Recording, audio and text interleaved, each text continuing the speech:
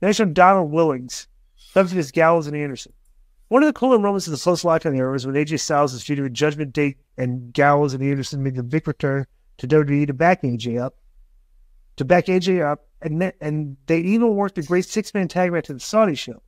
Sadly, AJ Styles broke his ankle leg really badly. Missed like 5 to 6 months, and during that entire time, Gallows and Anderson weren't used. Then, since AJ Styles has come back, he's in the weird angle where he keeps arguing with them backstage.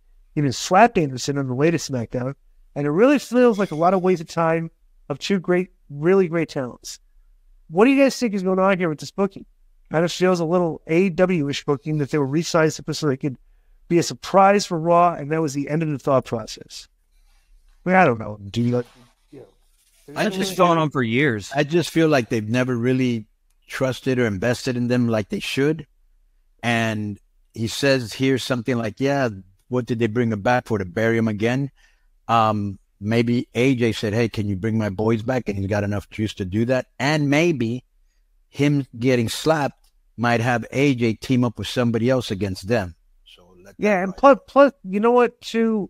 I wasn't a fan of this, but I saw enough of clips back then. When they were in the Bullet Club was like a very like brash, like Stone Coldish type of faction.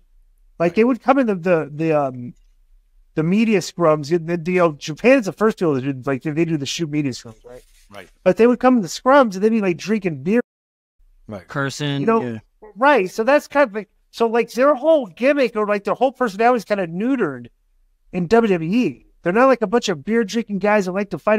They're just like they're like, oh, we all wrestle together. That's it. Yeah. Well, they were kind of an offshoot of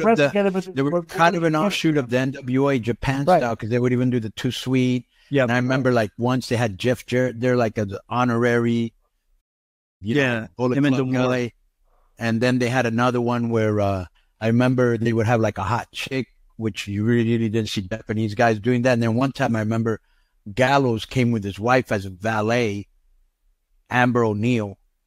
So they're always doing like stuff that the other guys weren't doing, which made them cool. They could literally keep that faction together.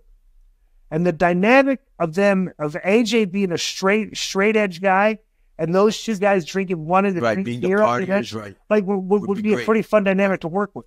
Right. And they never went there any of that character development. Yeah. And I thought, so I don't know. Like I think those guys are far more talented than the WWE brass think they are. So. Or AEW. Remember, they popped up in AEW when they were in TNA. They haven't been. They were hot as able to do it, get them over. Right. Let them do that. It's entertaining. They look like a couple beer drinking redneck guys that like to fight. Right, so I know Stone Cold did that, but that was 25 years ago. Yeah. It's like just like they can still have two characters that like to do that too. So